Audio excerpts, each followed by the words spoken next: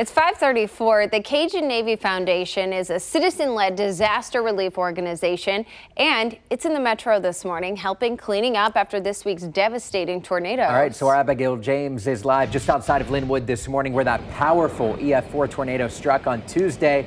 You've been talking with the Cajun Navy. What are their plans to help people there, Abby? Yeah, Joe and Gina. Well, the Cajun Navy will deploy basically wherever there is a natural disaster. They will rescue storm victims, both people and animals. They'll chop down trees, basically whatever they need to do to help out. And joining me this morning is actually one of the members. His name is Brian Antisdale. You can come on over here. Now, he drove all the way from Michigan as soon as emergency personnel called him to let him know that this was going on out here. And Brian, I followed you guys around yesterday. We were actually right here on this property, and basically you showed up, you said, hey, what do you need done? And you were ready to do whatever they needed. Kind of tell me a little bit about, what the Cajun Navy is prepared to do. The Cajun Navy Foundation is prepared to do anything and everything. Our job is to come in and make the person feel like they have some help, they have hope, and we do care. It's what we do every day. And I'll do your dishes if I need to just make you smile and just pick you up. That's what we do. Very good. And you told me that you're meeting with the EOC today, so the Emergency Operations Center, to go over recovery efforts. What do you have planned with them for this week, and how long do you plan to be here?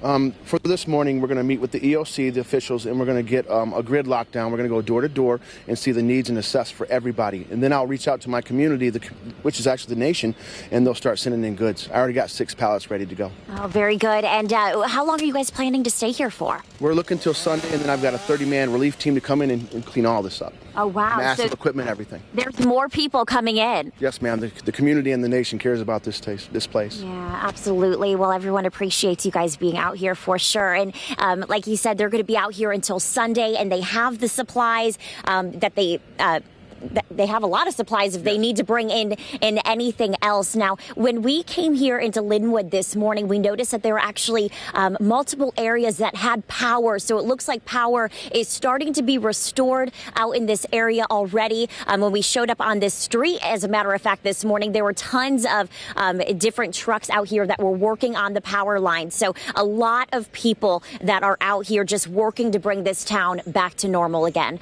For now, reporting live, Abigail James, KCTV5 News. Yeah, really nice to see that help, because they are going to need it. Thank you.